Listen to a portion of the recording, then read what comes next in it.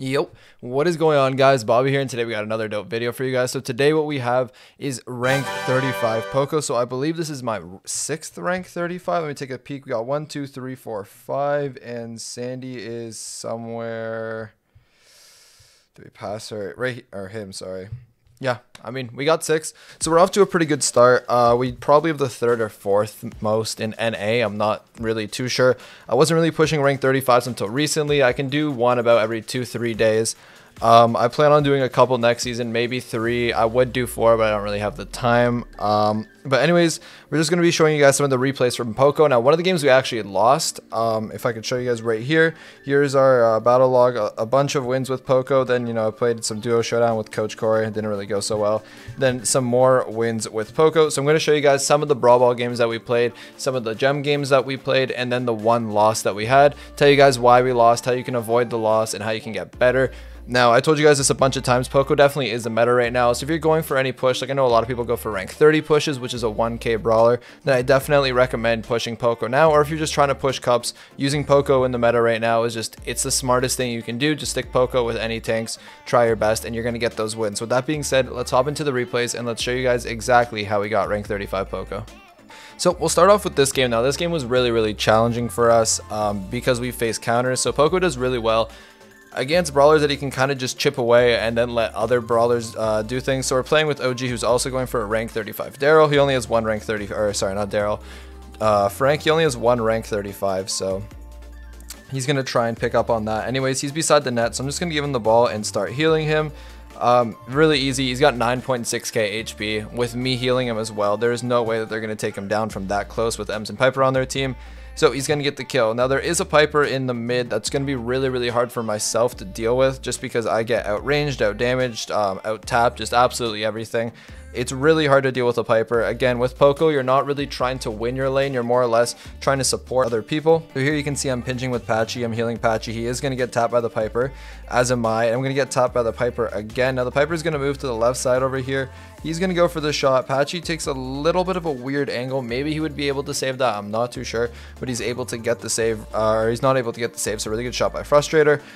And here we go, a minute and a half left in the game. Again, this is a really hard comp for us to use. I'm just going to heal OG over there. He's going to go down during his super. And I feel like this game is kind of just like who wins the Sandy battles.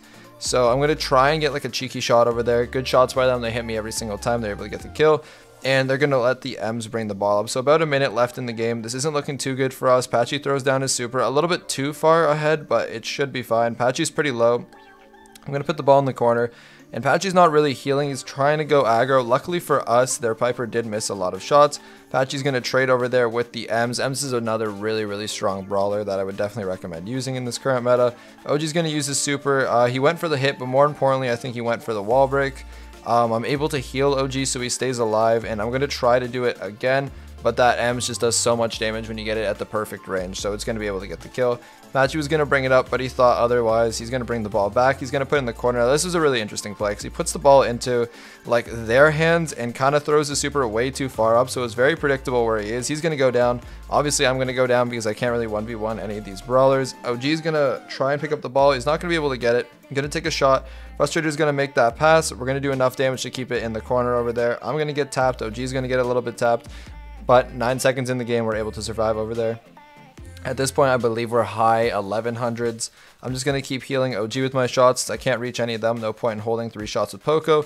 Patchy almost dies. I use my heal on Patchy, which I really wanted to use for OG, but it's essential that we have all 3 people alive in overtime, because if it's a 3-on-2, it gets really hard to win the games. So they're going to move up over here. It's not looking very good. Patchy's going to go down.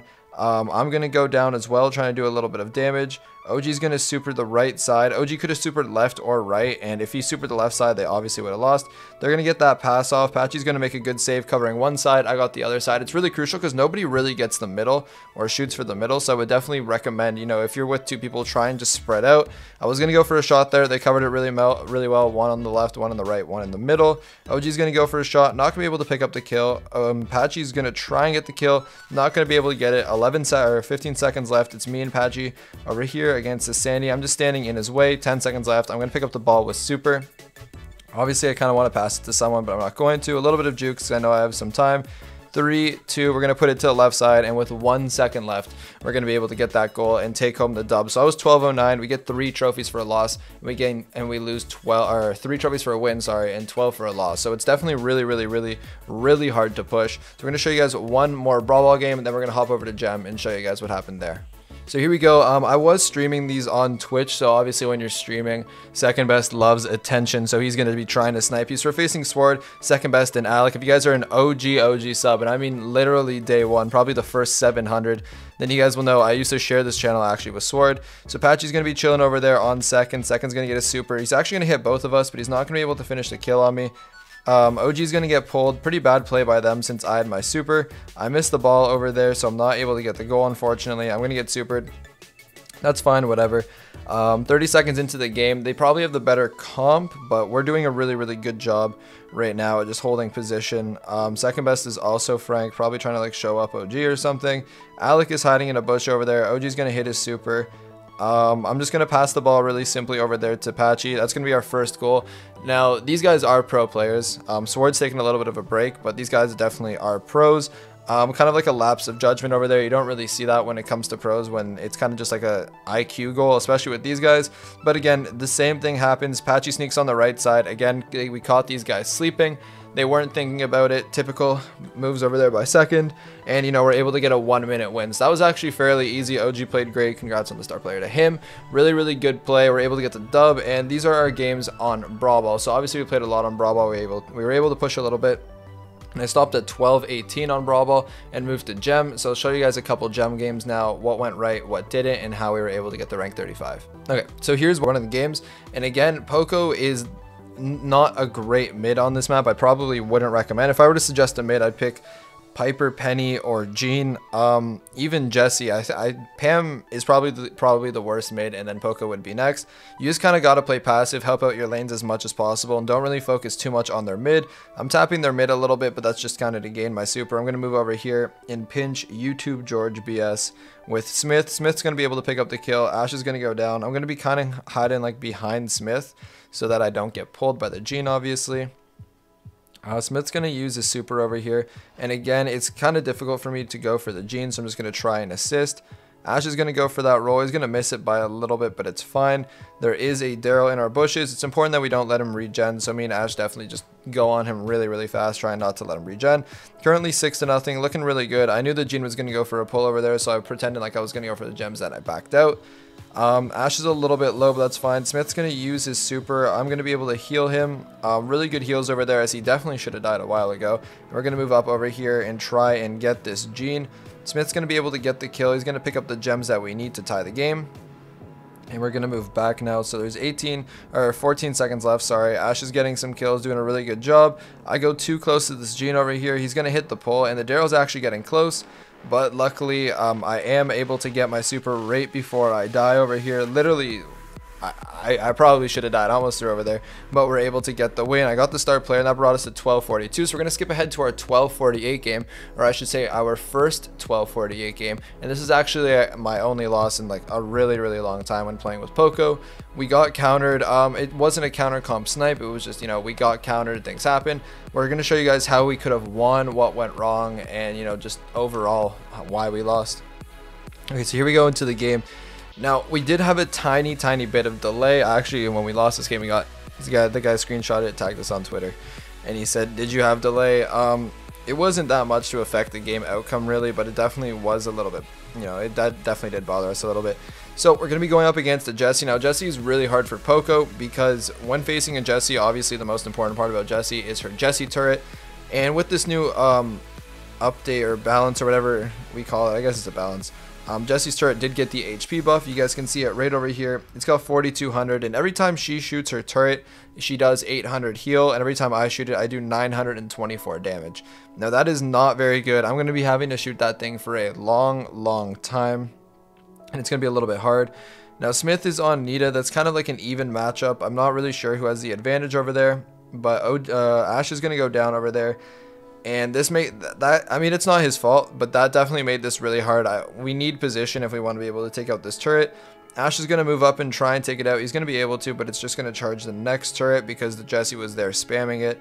Smith's doing a pretty good job. It's pretty crucial that we killed the Nita over here, so I went and I pinched. Ash is in the spawn currently. He does get countered, so it's a little bit hard. I tried moving out just to get my super, so I could have my super and Ash can try and make a roll, but the positioning is really hard when they have the turret set up. So I'm trying to get some shots off on this spike. Not able to get anything done really. Currently 7-5. Obviously the biggest issue here is the turret. If the turret wasn't there, then we'd be able to, you know, make a roll or go a little bit aggressive and make a play. But unfortunately, is there not much we can do about it. We finally get a kill. I go over here just to move up a little bit and try and heal Ash.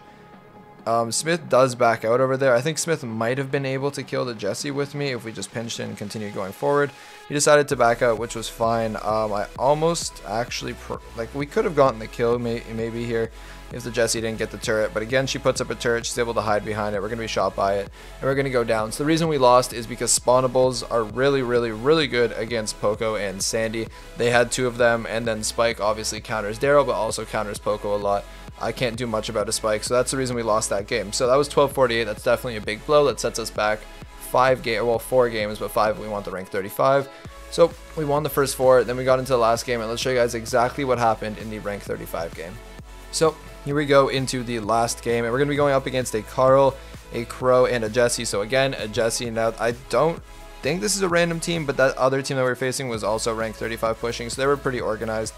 This team over here, not so much. Crow lane actually isn't bad over here, so you might be seeing a Crow and being like, oh, it's a random or something. Well, it's actually not. Crow's actually pretty good here, but obviously there are better options. So I'm going to be trying to help Ash over here, just shooting Ash. I'm definitely focused up this game because we did waste like an hour because we lost that other game, and I didn't want to lose again. Smith gets rolled on, but you know, I can just heal him with my regular shots, so that's fine. Currently have the 5-0 lead. I'm just over here healing Smith. Don't want to use my super until Ash rolls on somebody. Ash is trying to use his roll, but he's pretty content with staying in that bush for now. Ash is going to use his roll and try and go in. Kind of a little bit of a misplay on the roll, but that's fine. I have my heal over here. Going to be cautious with it and not try and waste it. I think I used it at a good time healing Smith over there. And now we got Ash moving up that side. They do have a turret, but they're not spamming the turret as much as they should be. So Smith's able to take it out really easily. I get this Crow down to 48 HP. So obviously the Crow's got to back up. I'm able to get my super. So this is really, really good. I'm able to get the 9th gem. Ash is going to go in over there. I'm going to give Ash that heal so we can go right back to full HP. And he's really close to his super. Smith's going to pick up that last gem. And now we're going to move back. So Ash is going to go for the roll. He's going to be able to take out that Carl. We're able as a team to take out that Crow, and that Jesse at this point kind of give up. He's just going to run back. I'm going to go to spawn because I don't want to play with it. We've already wasted an hour. Let's just take the W and move on. No need to BM. Me and Smith shoot each other a little bit. That is going to end the match, and that is going to give me my rank 35 Poco. So we did get star player majority of the time, but you know, that doesn't really matter, especially in ladder. So that's going to be the video for rank 35 Poco. I hope you guys enjoyed. I'm actually having a pretty fun time doing these rank 35 videos because it's also like kind of self-rewarding to get a rank 35. Again, eventually I want to get all rank 35s. I'm 1/5 of the way there, so it is a tough long grind, but eventually we will get there. Thank you guys for watching the video. Does mean a lot.